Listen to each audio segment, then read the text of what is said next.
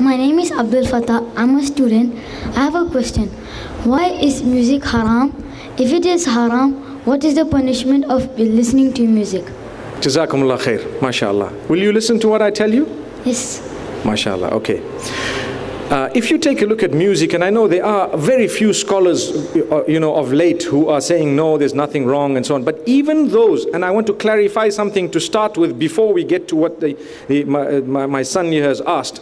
The truth is, even if we look at some of the scholars who might have said that, okay, you know what, music, there is certain, it's permissible. They are not talking about the beat of today. Today's beat is definitely excluded. There is no scholar on earth, Muslim scholar, that allows you to listen to Beyonce and Madonna and Michael Jackson and those. That is completely out because, number one, it's dirty, it's filthy. The lyrics are horrible, terrible. They encourage you to move your body and to shake your thing, as they say. May Allah forgive us, really. You move your body, you are sexually hyped up. It moves you to a point and a peak where the dirtiness of this music industry has got to such a degree that the Christians and the Jews who are following are also saying it's prohibited. Not just the Muslims.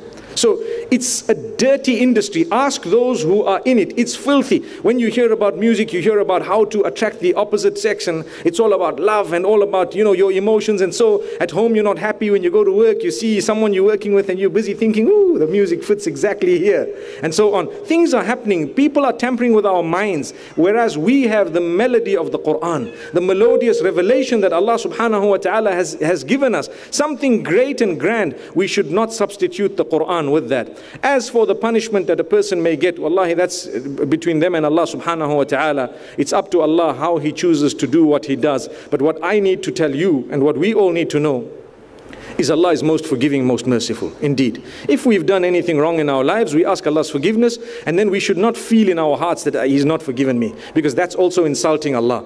If you've been genuine in the way you've asked Allah's forgiveness, then Allah's forgiven you. And you can repeat that seeking of forgiveness as many times as you want, but don't doubt it. Don't doubt. May Allah subhanahu wa ta'ala help us and guide us, and may Allah subhanahu wa ta'ala bless you, your parents, and us all. Ameen.